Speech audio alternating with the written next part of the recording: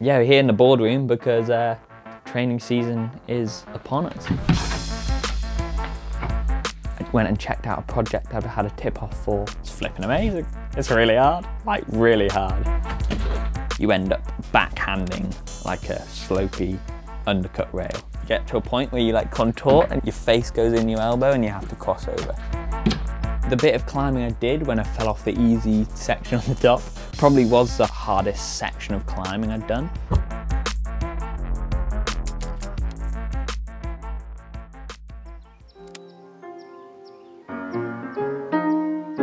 Back on home turf, I'm here in my family home in the Lake District. Well, this isn't my house, this is my boardroom next to my family home.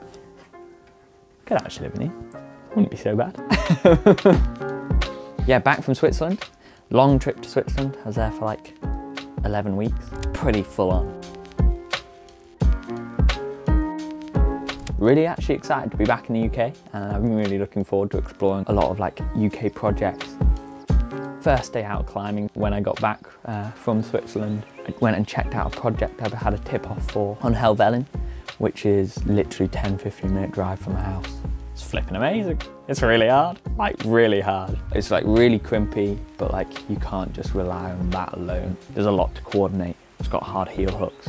It's like a very complex boulder problem. And I've had about 5 sessions on it and still have a couple of the moves to do. So it's like, it feels really hard. And so it's quite cool to like go away for so long looking for these like kind of projects that feel next level for me. And then to come home and find that on your doorstep. It's quite special. Oh God. It's lovely. It's like, because usually I'm fingerboarding and I'm like, what am I looking at? But it's like mindfulness, this thing. Just left with your own thoughts. Oh, that's not so nice. Get out of there, dude. God. At least the bright light counteracts all that darkness. I want to start incorporating some new warm-ups. Maybe like this, foot on the grey, into this. Then I use this non-grey one. Jump into this. Roll over to slopey.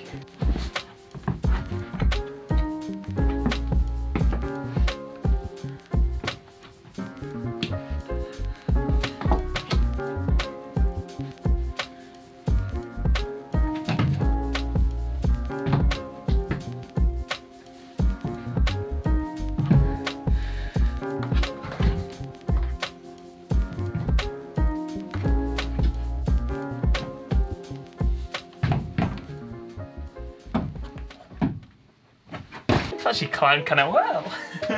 I actually think the way you always consistently warm up will play a lot into your like natural movement patterns. So I've always been like quite slow and controlled in my warm-up problems, and so I'm kind of like trying to introduce a bit of snatchiness in the hope that it'll make that kind of movement pattern a bit more natural to me.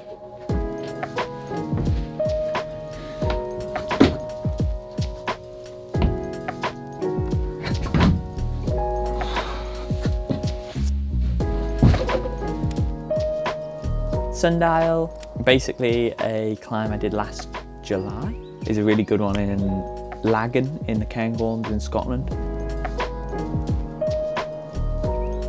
The day I did Sundial, scouted out the Sit Project. It's quite a blank face, there's not loads of features on it. It creates like a really unique sequence that I can't really see many alternatives to. So essentially, you end up backhanding like a slopey undercut rail.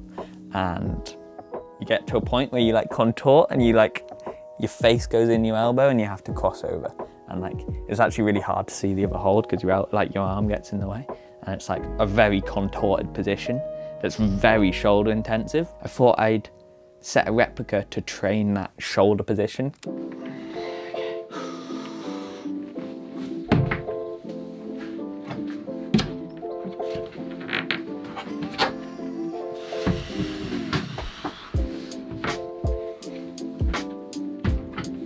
Because it's so flat, the real thing, you like kind of, and the right hand's bad, you like slap it with a straight arm, and because both of the holds are quite flat, you can't like really like dig into them to like kind of move the weight that much. You've got to like basically, it really loads your right tricep.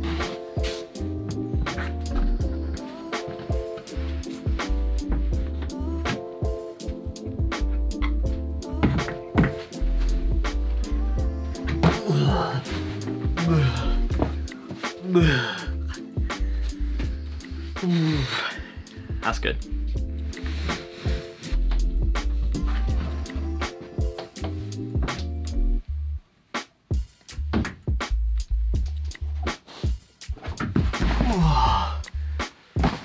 I think it's quite hard to pull on in this position.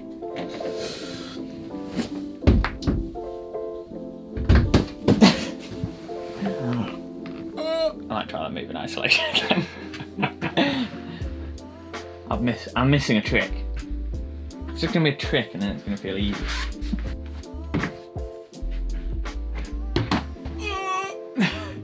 It's like so much is trying so hard that it's hard to pinpoint what's trying. Like you fall off and you're like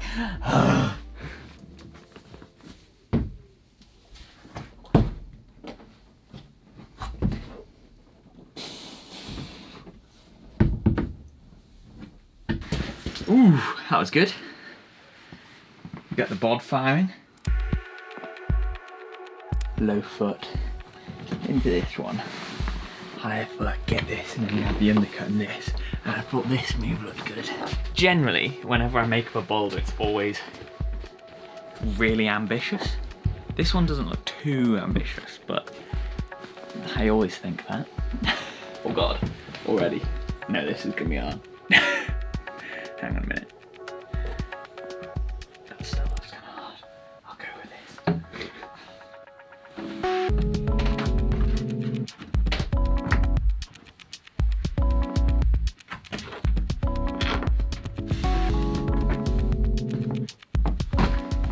That was kind of the difficulty I wanted.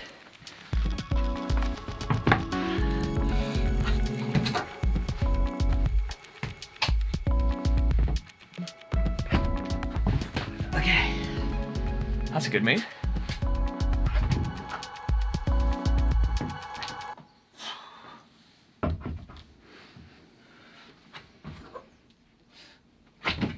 Oh, that's a cool move.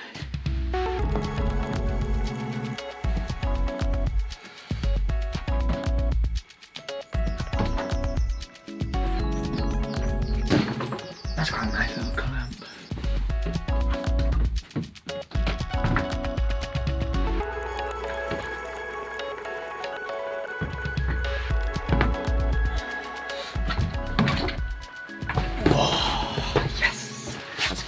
Good move. It's like a proper like whoop.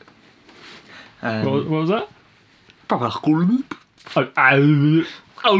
Did you ever have those? Huh? Did you ever have those, you know, the things where you turn them and it goes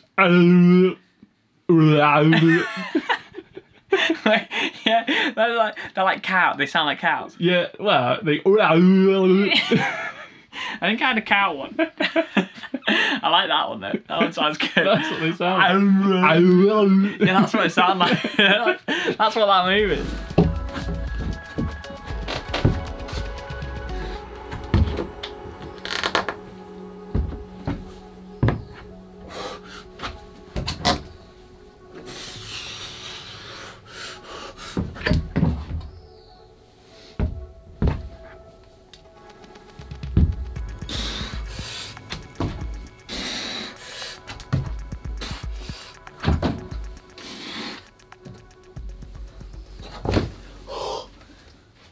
Wow, that's pretty hard.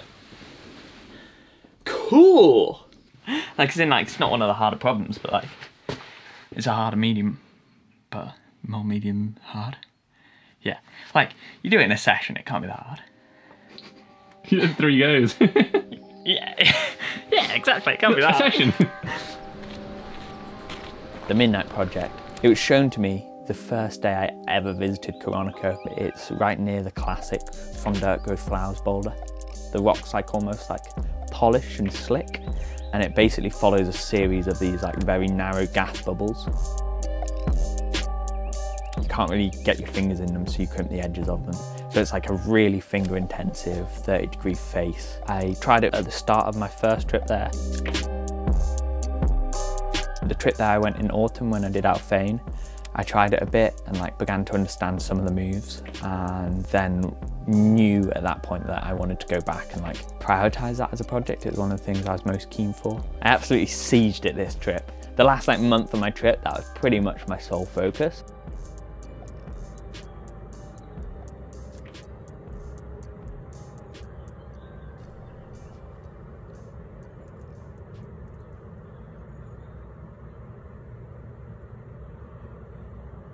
And ultimately I got pretty close.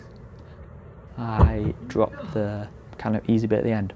Kind of annoying, but there's lots of positives to it. The bit of climbing I did when I fell off the easy section on the top probably was the hardest section of climbing I'd done. My replica uses pretty much all of these, apart from you pull on with a foothold to hold.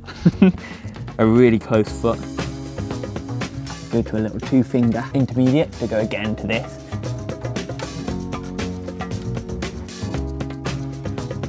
Swap feet out to this narrow slot, and then a really hard cut loose.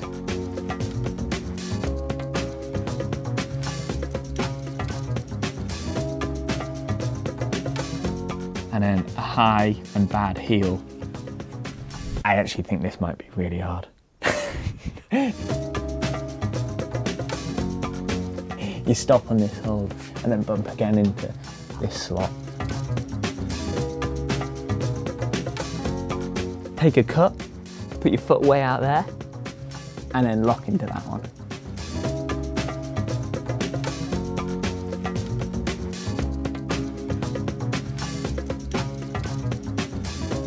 So generally, when you set replicas, you make them way too hard. I'm pretty sure this is way too hard.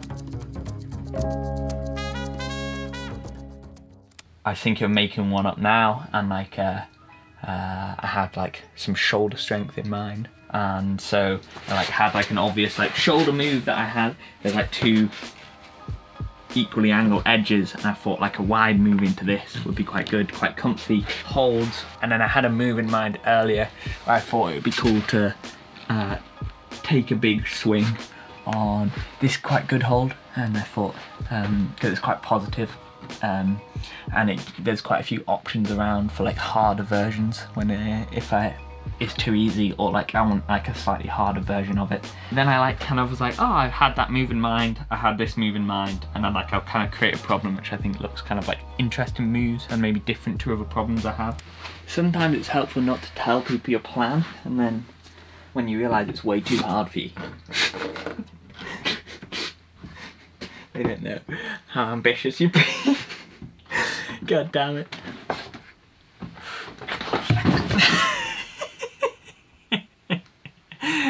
Prime example. A slightly overcooked folder. Okay. Don't know if I wanted that move that hard.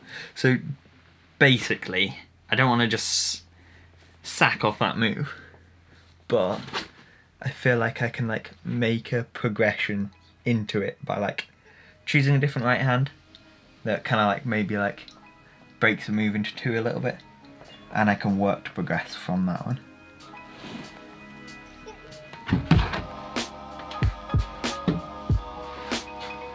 Nice, okay. That's good. That's still quite hard.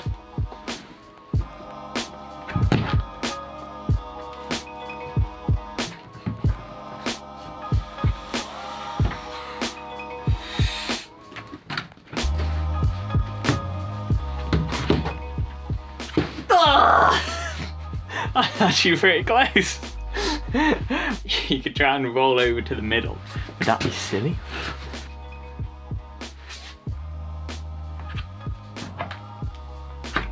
Wow, that's good.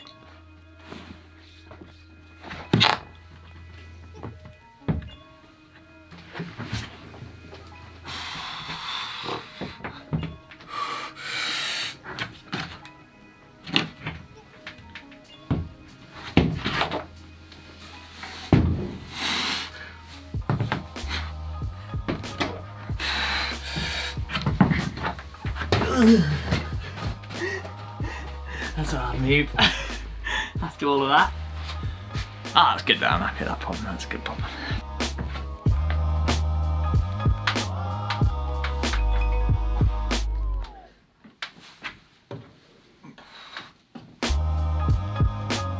Yeah, so Alphane right hand, where Alphane has maybe 8 or 9 moves before like the easier climbing where you shouldn't really fall off. This one has like 15.